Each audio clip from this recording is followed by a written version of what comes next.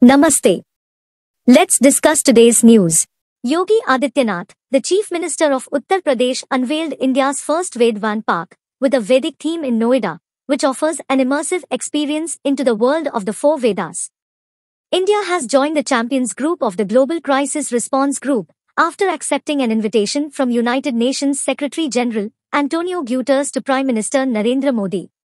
The Gujarat government has doubled the insurance cover under the Pradhan Mantri Jan Arogya Yojana from 5 lakh rupees to 10 lakh rupees.